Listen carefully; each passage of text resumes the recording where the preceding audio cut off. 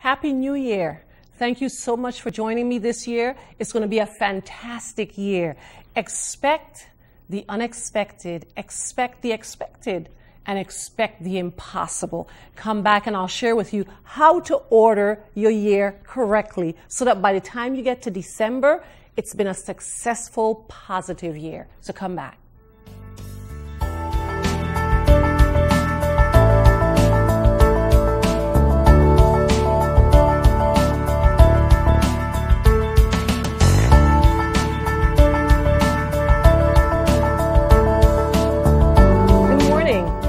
This year, 2013, is the year when God wants you to expect a harvest. But how do you expect for a harvest? How do you prepare to have a harvest? Well, what we're going to do this morning is we're going to prioritize our lives, the things that need to be first. In other words, putting first things first. Now, as a church, at the beginning of every year, even though you're seeing the program and we're already in January, as a church, we do two things every year at the beginning of the year. The first thing we do is we present or we bring our first fruits. Now, that's based in the Word of God. Throughout the Old Testament and the New Testament, we find scriptures about first fruits. And the one that I want to bring to your attention today is found in Proverbs chapter 3, and it's in verse 9. And this is what it says: honor the Lord with your possessions and with the first fruits of all your increase. So what we do is we start the year by honoring God with what comes into our hands first. First things first. And then the second thing we do as a church is we have a church fast. And this morning, I want to talk a little bit about fasting, the purpose, the power, and how to fast. Fasting is so important. And so let's start first and foremost by talking about last year. It's a new year, but we need to look at last year. If you found yourself last year in a scenario or situation where you know that this was not God's will, that this was not ordained by God, or if you found yourself, or if you have family members that don't know Jesus, that are not born again, or if you have kids that are into drugs, or if you have family members that's into things that's deadly. In other words, they're not committed to the Lord Jesus Christ. Well, fasting and praying is a powerful way of breaking the power of the enemy from over their lives. You see, the way the enemy works is he wants to steal, to kill, and destroy. So what he does is he works first and foremost in the mind.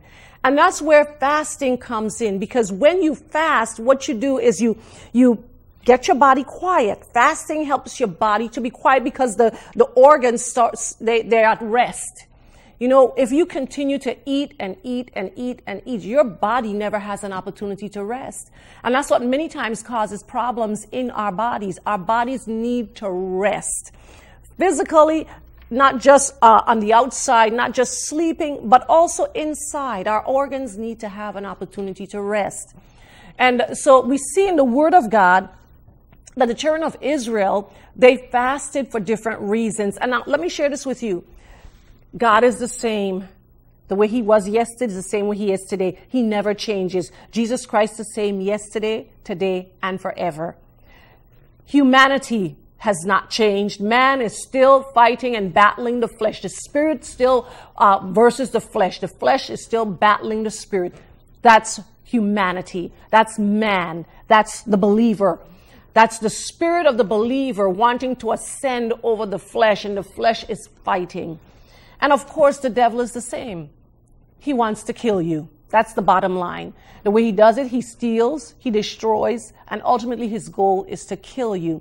So why should we fast? Let's look at some reasons that we saw the children of Israel, as well as the church in the New Testament, in the Gospels and Acts, the book of Acts. Let's look at some of the reasons they fasted. Okay, first and foremost, if we look at, before I get to that, let's look at Matthew chapter 5, because this is a crucial scripture. Many believers think that they have the choice or the option of fasting. But that's not according to the Word of God. In Matthew chapter 5, verse 1 and 2, well, let's start from Matthew chapter 6. I'm sorry. Matthew chapter 6, verse 16, it says, "Moreover, when you fast, do not be like the hypocrites with a sad countenance." Now, what I want you to see there in Matthew chapter 6, verse 16, he doesn't say if you fast, he says when you fast. So in other words, you're supposed to be fasting. So that's the first thing. And then he gives specific instructions in terms of how to fast. Then, now, let's look at Matthew chapter 5. Let's start at verse 1 and verse 2. It says, "And seeing the multitude, he went up on a mountain, and when he was seated, his disciples came to him. Then he opened his mouth and taught them, saying." Now, what I want you to see here is that Jesus has called the multitudes together, his disciples, and as they come together, and he sits down, and then he starts to teach them. So what he's teaching them are principles, things of the kingdom that he wants them, or that they have to walk in, or that they need to walk in. And one of those things he talks about in Matthew chapter 6. Actually, this discourse, this teaching that Jesus does with his disciples, it goes from Matthew chapter 5 to about Matthew chapter 7 or so. I know it includes all of Matthew chapter 6 and Matthew chapter 7. And so he's speaking to them, and in this discourse, he talks about prayer, he talks about fasting, he talks about giving, he talks about everything pertaining to life. And so when it comes down to fasting, because now he's speaking to his disciples, when it comes down to fasting, he tells them, he says, when you fast. He doesn't say if you fast. So of all the reasons, there are many reasons to fast, but of all the reasons to fast, the primary one should be that you're a disciple. You're honoring him. You're doing what he says to do. So he says, and when you fast, moreover, on top of, well, when you fast, he tells you, number one, don't be like the hypocrites with a sad countenance. So let's look at the different reasons that they fasted in the Bible. Now, you're a disciple of Christ. You're a born-again believer. So it's not a matter of if, it's when. Now, when do you fast? Let's look at that. Well, first and foremost, we see healing.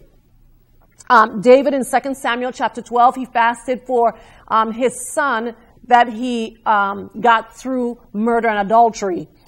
He fasted interceding, asking God to spare the child's life. He fasted and prayed. Then when we look at 2 Chronicles chapter 20, another reason for fasting is when you're in trouble. So let's look at that one. 2 Chronicles chapter 20, verse 3. And I'll tell you, we'll start with verse 1 actually. It says, "It happened after this that the people of Moab, with the people of Ammon, and others with them besides the Ammonites." So there are at least three nationalities, three nations that have come together. And it says they came to battle against Jehoshaphat. They came to battle against Judah. Then it says, "Then some came and told Jehoshaphat, saying, a great multitude is coming against you from beyond the sea, which is En-gedi." And the word of God tells us in verse 3, it says, "And Jehoshaphat feared and set himself to seek the Lord and proclaim a fast throughout all Judah." Notice that Jehoshaphat fasted. He stood still, he fasted, and he prayed, and he called the whole assembly of Judah to come and pray. The tendency today is, if you have trouble, is to flee, to run away from it. The tendency today, if you have trouble, is to quit and to give up. That's the spirit of this world. The spirit of this world wants you to quit. The spirit of this world wants you to give up. But praise God, God has made a way that you can get the divine direction from him in trouble, that if you seek him, if you fast and pray, you will actually hear the voice of the Spirit of God. Or another way God talks to us is by the inner voice, that still small voice. He'll communicate with you the direction you should go in. But don't let the spirit of this world dictate to you how you should live because of trouble. Because there'll always be trouble. So what's going to happen the next time you have trouble? You're going to run someplace else? No, you have to stand your ground, seek God, get direction, fast and pray, and you'll get your deliverance, just like Jehoshaphat did. And you know what's so wonderful about this story, about this event, this incident that took place, is they fasted and they prayed. They sought God, and you know what God said? He said, this battle, I'm going to fight it. That's what you want. You want God to fight your battles for you. Because listen, you're in yourself. The Bible says that Jesus said, without me, you can do nothing.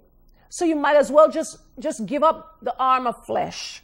Stop trying to do it in your own power. Can't you see? Nothing is happening. Nothing is working. Fast and pray and see the salvation of God. This is what's so wonderful of this incident, where they fasted and prayed when the enemy came against them, when trouble came.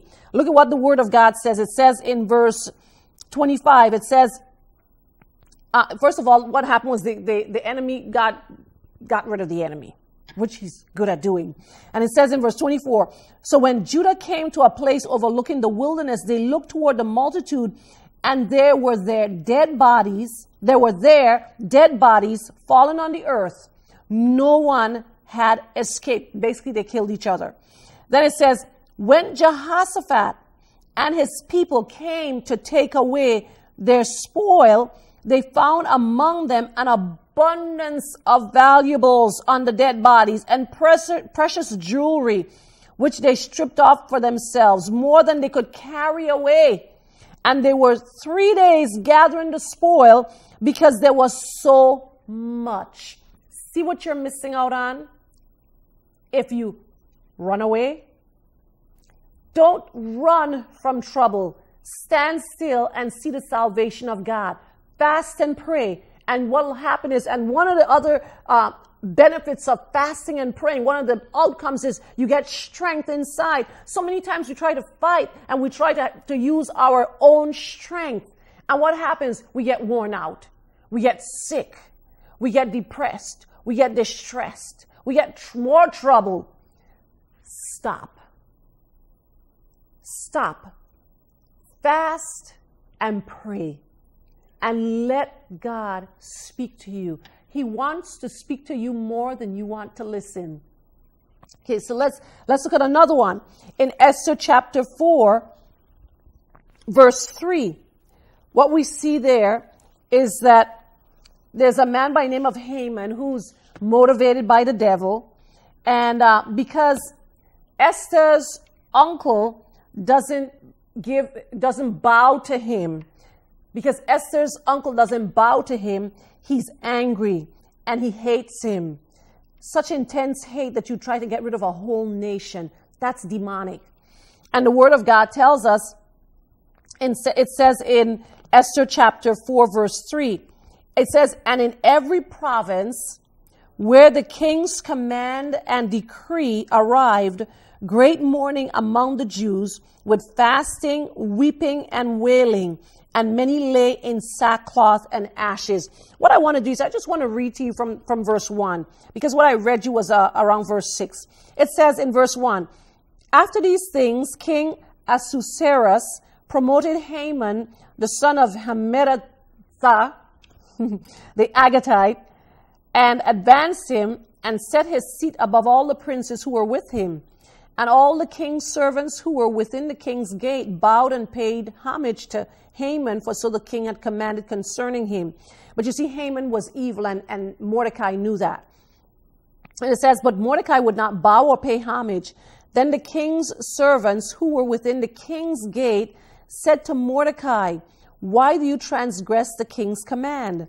Now it happened when they spoke to him daily, and he would not listen to them, that they told it to Haman to see whether Mordecai's words would stand. For Mordecai had told them that he was a Jew. Now this is what's so interesting. Mordecai already has trouble with Haman because he refuses to bow to him. But the king's men, the servants, they instigated it more by, look at what they did. It says they told Haman that Mordecai would not bow to him. It says, now it happened when they spoke to him daily and he would not listen to them, that they told Haman to see whether Mordecai's words would stand. All they had to do was keep their mouth shut. So what they did was they added more insult to the injury of Haman. And so it says, when Haman saw that Mordecai did not bow or pay him homage, Haman was filled with wrath. And it says he disdained to lay hands on Mordecai alone, for they had told him of the people of Mordecai. Instead, Haman sought to destroy all the Jews who were throughout the whole kingdom of Ahasuerus, the people of Mordecai. So what Haman did is his hatred for Mordecai went even beyond Mordecai to the point that he wanted to destroy and get rid of all of the Jews. And so Mordecai tells his niece, Esther, who was chosen by the king, who became the king's wife, basically. And the thing about it is that in that position she was in, you're not allowed to go before the king unless he calls for you. And he hadn't called for her. So she was taking a chance to go to see him. So what she did was she told the people to fast and pray. And now when the nation of Israel found out that this was the plan, that all the Jews were going to be destroyed according to the king's command, what they all did was, and I read it here in Esther 4:3, it says that they had great mourning, they were fasting, they were weeping, and they were wailing. And then on top of that, they had on sackcloth and ashes. So they fasted and prayed. And here again, as a result of them fasting and praying, God turned their captivity around. And instead of the Jews being slaughtered by the king, what happened was Haman and his entire family were destroyed. So here again, don't run from trouble. Stand and see the salvation of God. And then to those of you on the other side, you watch out when you mess with a child of God, because the hand of God is strong on behalf of those whose heart is towards him. Another example of trouble we find in Acts chapter 27, and that's verse 33. And that's when I believe it's Peter was in prison. The word of God tells us that prayer was made for him continually. Let me see. I'm sorry, not Acts 27. But there's the incident of where Peter was imprisoned, and the word of God tells us that prayer was made for him continually by the church. So much so that when Peter, the angel came and delivered Peter, and Peter went to the house where they were praying for him all night. And when Rhoda saw Peter, she couldn't believe it was him. She said it was a spirit. She didn't even have faith in the prayers that they were praying.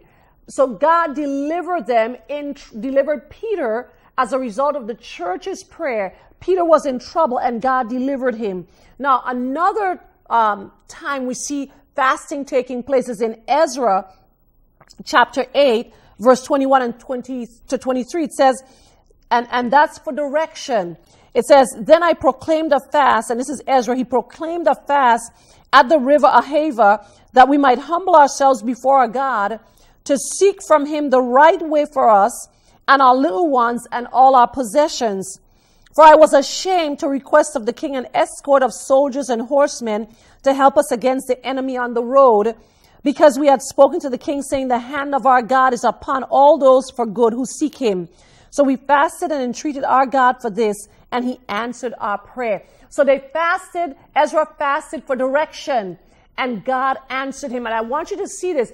Ezra put his faith in God, not in God protecting them, not in asking the king for soldiers to go with them. And then another one, when you're in distress and repentance, we find in Nehemiah chapter 1, verse 4. When Nehemiah heard the report that the wall of Jerusalem was broken down and that the gates were burnt with fire, the word of God tells us, so it was, Nehemiah said, when I heard these words that I sat down and wept and mourned for many days. I was fasting and praying before the God of heaven. So here again, for when you're in distress and also repentance, Joel chapter 2 verse 12 and 15, we see that the children of Israel are called to repentance because of their sins. Here again, the history with Israel was they walked with God, they sinned, they repented, and God turned their captivity. So they're in sin now, and so they're seeking God because the enemy now has come in, and God hears their captivity. In this, what we're seeing is they're praying and they're repenting. And then we have another reason for fasting, and that's for understanding. In Daniel chapter 9, verse 3, Daniel reads out of the book of Jeremiah, and he saw that something was supposed to happen at a certain time period for the children of Israel, and it hadn't happened as yet. So the word of God tells us that Daniel fasted and prayed. And I want to look at that. Daniel chapter 9 verse 3, it says, then I set my face toward the Lord God to make request by prayer and supplications with fasting, sackcloth, and ashes. So we see that that's what Daniel does. He seeks God. And what we find is that Daniel gets a response to his prayer. He gets understanding to the prayer that he prayed. And that's found in Daniel chapter 9, verse 22. It says, and actually the angel Gabriel appeared to him. And he says, now while I was speaking, praying, this is Daniel, and confessing my sin and the sin of my people Israel, and presenting my supplication before the Lord my God, for the holy mountain of my God. Yes, while I was speaking in prayer, the man Gabriel, whom I had seen in the vision at the beginning, being caused to fly swiftly, reached me about the time of the evening offering.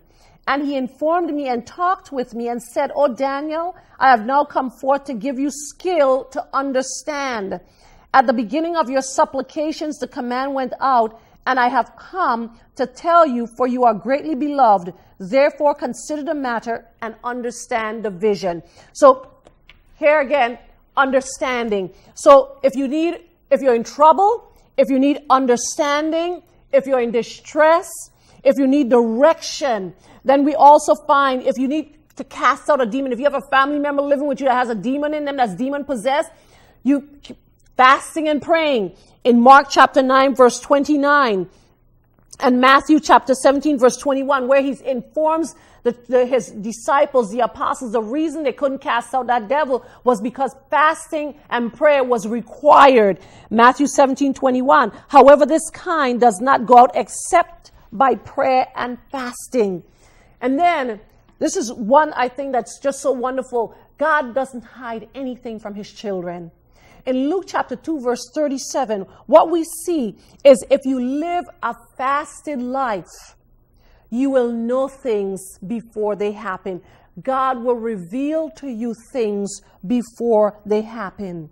We find other scriptures where God speaks and they're able to hear him speak to them because of their fasting and praying. In Acts chapter 14, verse 23, he ordains ministers.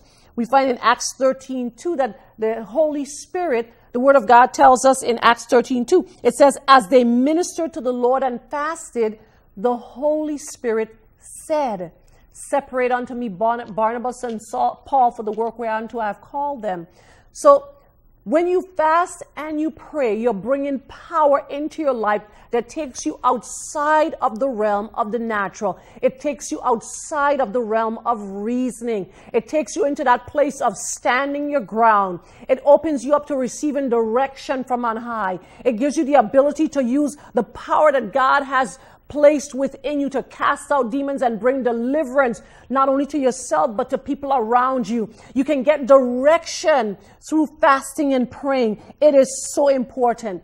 fasting and praying. And if you do this at the beginning of the year, you set the course, you set a pace for your life for the rest of the year. Bring in your first fruits and fasting and praying.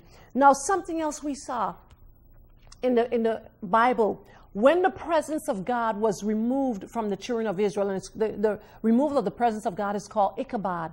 The word of God tells us that the children of Israel, that they fasted and they prayed and they mourned and they cried.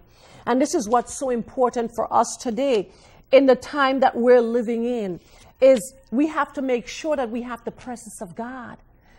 You have to recognize the presence of God in your life. It's a shame for his presence for you not to, as a believer, not to even know his presence isn't there. So fasting and praying is so important. When you fast and pray, you're heightened, your senses, your spiritual senses are heightened and more aware of his presence. The battle between the spirit and the flesh is fought through fasting and praying and the word of God. Prayer, fasting, the word of God, it puts hope into you. If you're facing tests and trials, it puts hope into you so that you can face every situation that comes along your path. It gives you, and the thing of it is, once you've got hope, then your faith is there. Your faith is alive. It's still alive. So this day, choose to fast.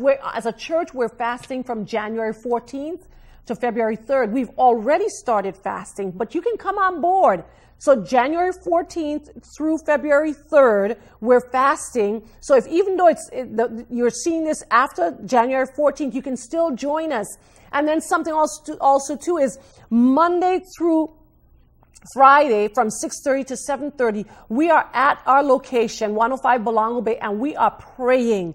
We are seeking God's face. We are fasting and we are praying. Listen, if you are not going to pray, and if you are not going to get into the Word, if you're not going to give yourself more time for prayer and more time for the Word, then you don't need to fast. Because if you fast without that foundation of the Word of God and prayer, you're opening up yourself to a world and a realm that you have no authority over. So I'm encouraging you, fast and pray.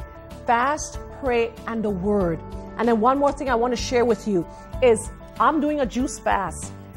Everyone is encouraged to give up something. And so like for instance, today I have my hibiscus tea, room temperature with a squeeze of lemon in it. Just natural things that you can put into your system that'll be a blessing to your body. So don't forget, fasting and praying January 14th to February 3rd, Monday through Friday, 6:30 to 7:30 p.m. We're over at Belongo, 105 Belongo, praying, seeking God so that we can set the pace and the course of this year. Don't forget your first fruits, and please fast and pray. Amen. Have a wonderful week. God bless you.